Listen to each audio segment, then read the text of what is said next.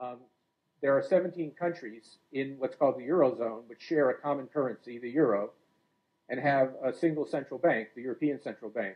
And in that respect, the Eurozone is similar to the United States, which the 50 states of the United States share a single currency, the dollar, and a single central bank, the Federal Reserve. But there's an important way in which the two situations are quite different. In the United States, we have a federal government which oversees the budgetary and fiscal decisions for the country as a whole.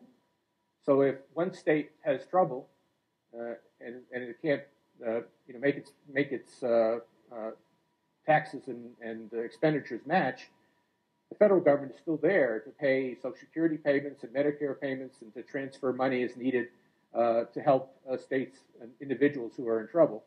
In Europe, by contrast, you've got 17 different countries without a single government, without a single central fiscal authority. And so it's much more difficult for them to move money between countries because it requires essentially the cooperation and coordination of 17 different parliaments or congresses, so to speak.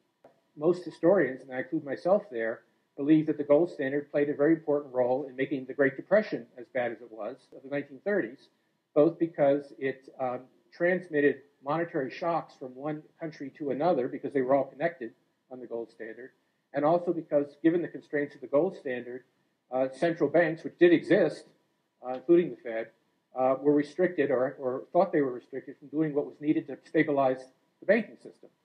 So, I'm the first to admit that the Federal Reserve is not perfect. People can make mistakes. Institutions can be improved. But at this point, if you just look around the world, you see no alternative. There is no country that has anything other than an independent central bank or some kind of central bank managing its monetary policy.